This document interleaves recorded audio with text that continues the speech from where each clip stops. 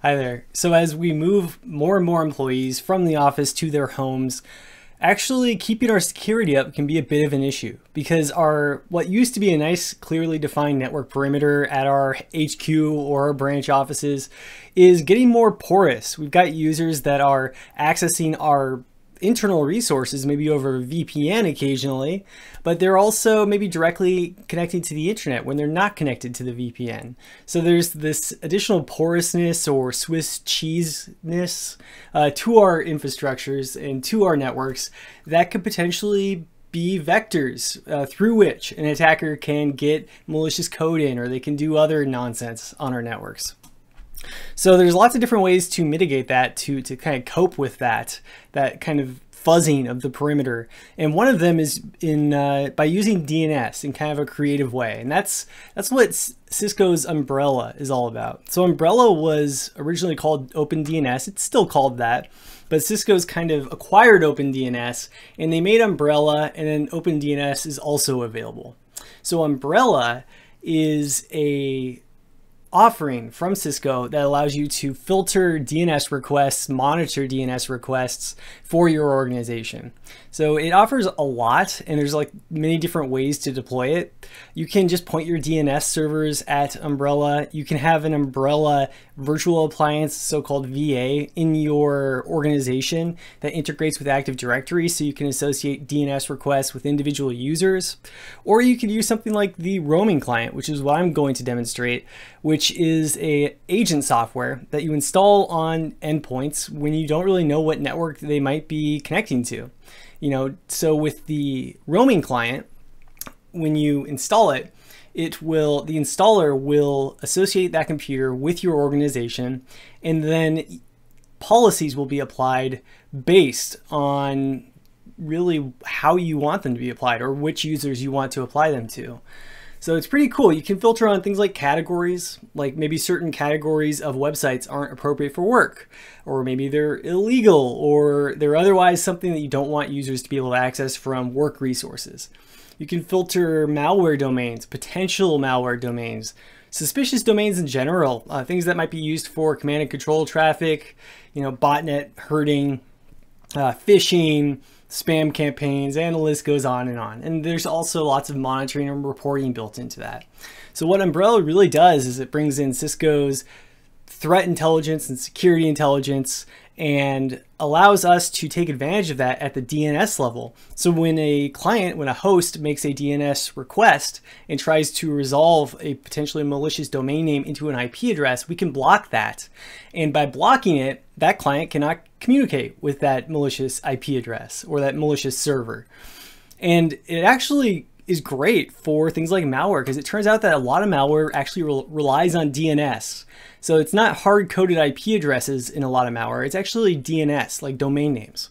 So if you can filter those DNS requests and prevent that malware from turning a particular domain name into an IP address, you can interfere with the malware and stop it from fully functioning or functioning at all. So Umbrella is really creative, and it's a great way to add security. Regardless of your perimeter, you can add security to all the devices in your network or that are associated with your network in some way. So the first step with Umbrella is to actually get your free trial. And to get a 14-day free trial, it's pretty easy, like no human interaction is required. You can just go to login.umbrella.com and click sign up for a free trial here and enter your information. You'll get a 14-day free trial.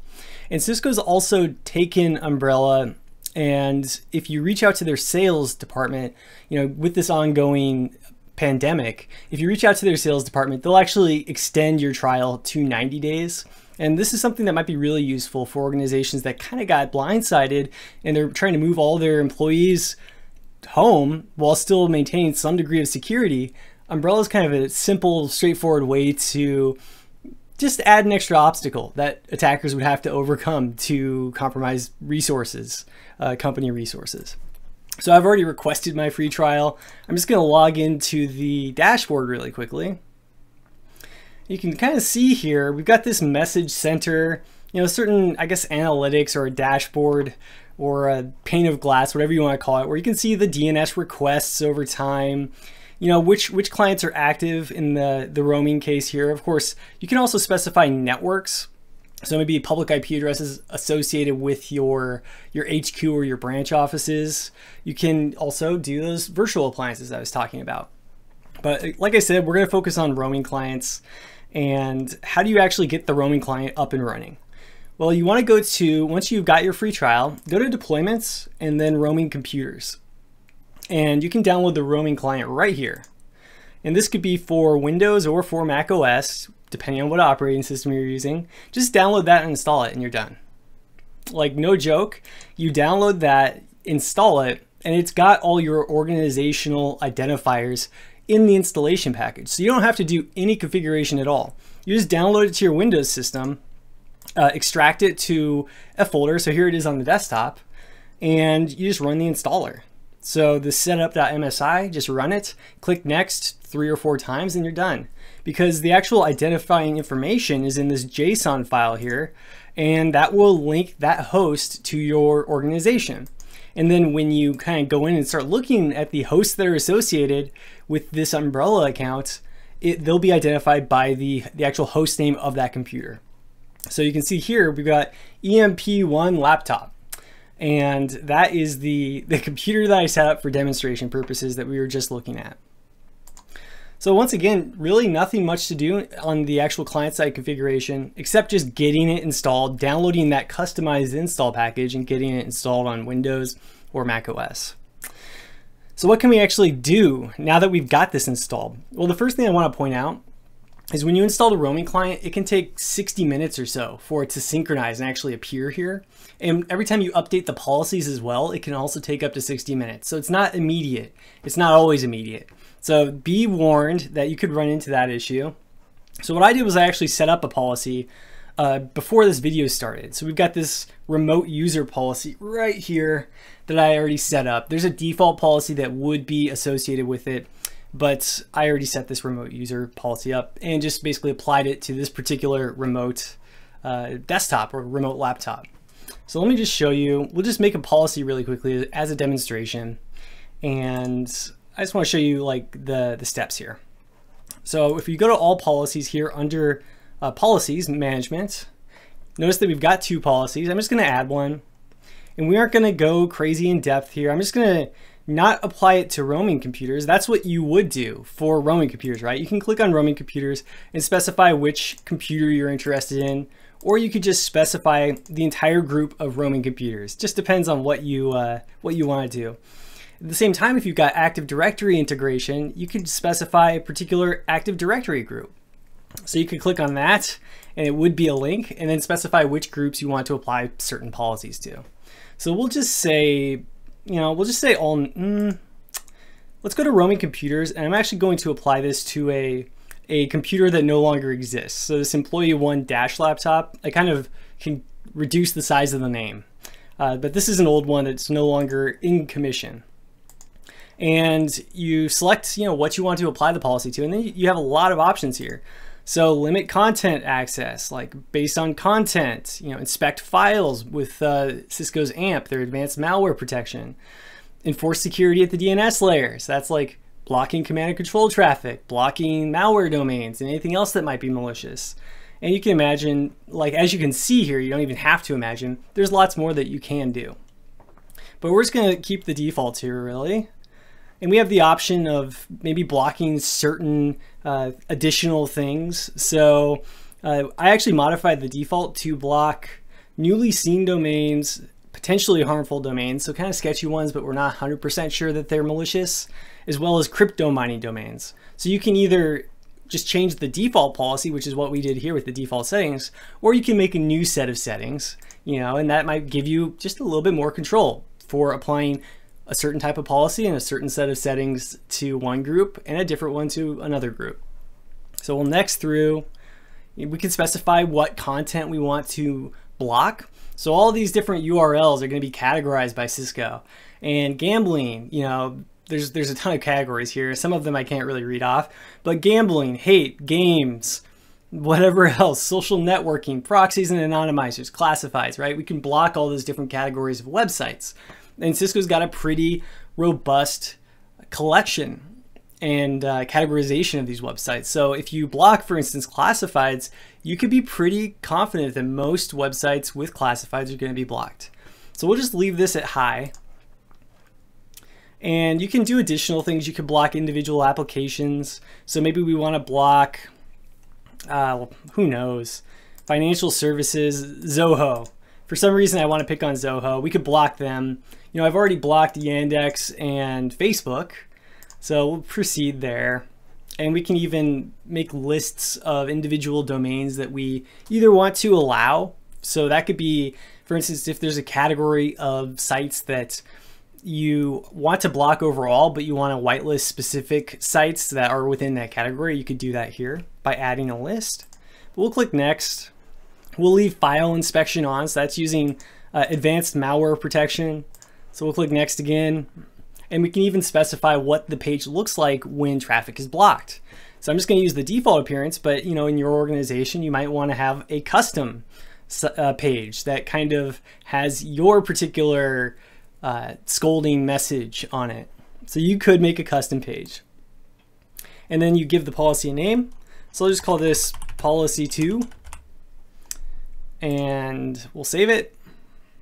And now we've got these two policies. So the remote user is the one that's actually applied to the whole set of roaming clients. And then policy 2 is applied to one client within that. And you can kind of change the order of these as necessary if you want to prioritize certain things. So I believe we could just drag this up just like that. And now this remote user policy will be applied before policy 2, which really won't ever be applied because it's just a subset. It's just applied to a subset of the identities in policy 1, if that makes sense. And that's how you work with policies. Obviously, that's a very quick kind of hand-wavy summary of policies, but you kind of get the idea of the power here.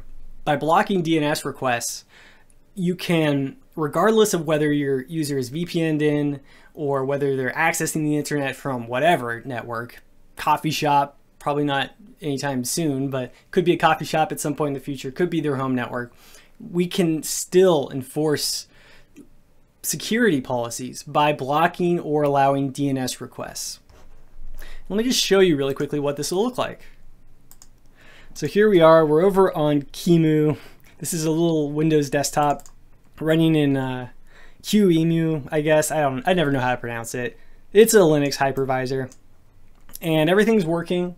Like I basically just opened up the task, the little tray here, double click on this blue circle, this globe I guess it is, and you can see some information here like the client name, so that's the name of this client system, organizational ID and so forth, and we can even see that DNS is protected and our DNS queries are being encrypted up to Umbrella, which is always good. So let's get up to some hijinks here. What's a website that I could go to that's not too controversial but would still be blocked? Would Facebook be blocked? It should be. And while we're waiting on that, why don't we go to www.poker.com.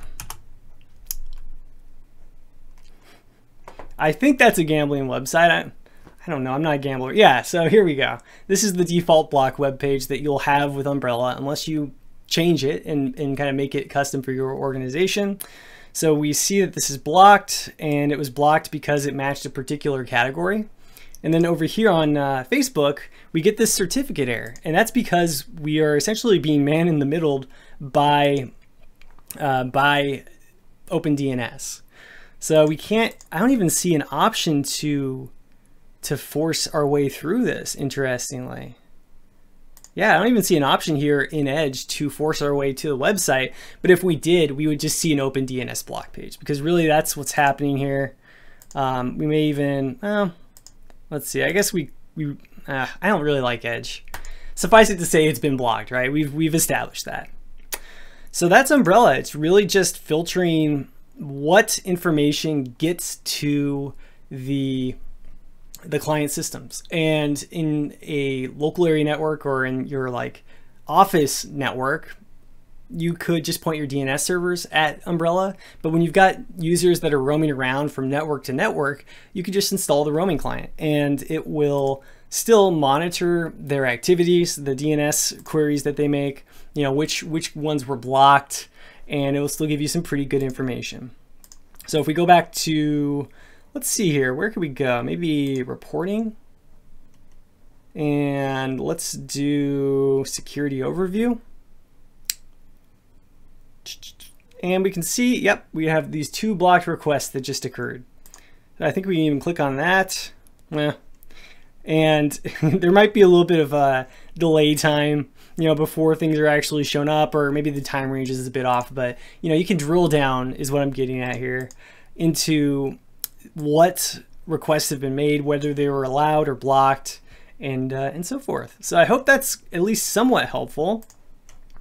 And I think it's a great way to supplement the security of basically any device that relies on DNS, which is more or less any device. And again, Cisco, you can get the 14-day trial basically immediately, and you can extend that to a 90-day trial if your organization is still trying to adapt to this kind of new reality, this hopefully temporary new reality that we find ourselves in. So I hope that's something that you find interesting, that you will maybe get some use out of. And thank you very much for joining me.